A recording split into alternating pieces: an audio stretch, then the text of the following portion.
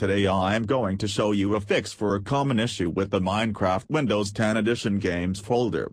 It seems as if you can't find the Games folder. First let's try to look for the App Data folder. Follow my steps.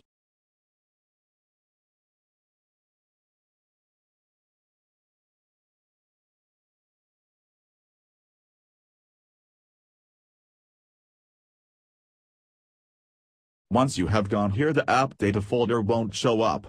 You have to click on View, then you have to check the hidden items. As you can see now, we found the App Data folder. Now follow my steps.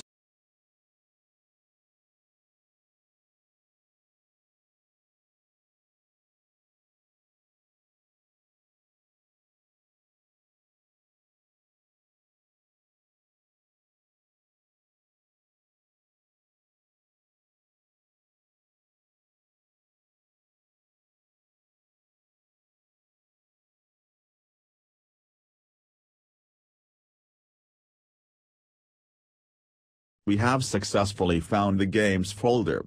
I hope you all enjoyed this video, and all you needed to do is check the hidden items box.